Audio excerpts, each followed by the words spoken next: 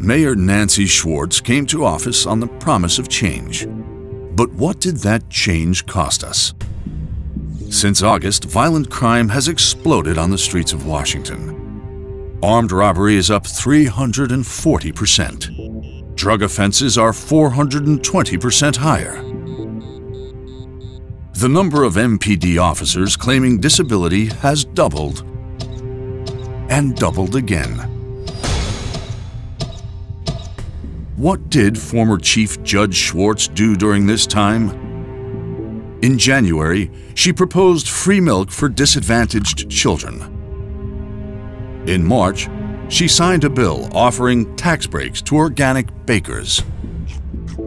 We ask, is milk and cookies going to wash the blood from our streets? Every day that Schwartz floods the accounts of her liberal friends with your tax dollars, your homes are under siege, your businesses are under threat, and the American way of life dies a little more. After 4 years of decline, it's time for a mayor that puts you, your family, and American values first. McKendrick. Change the change. I'm Bob McKendrick, and I approve this message.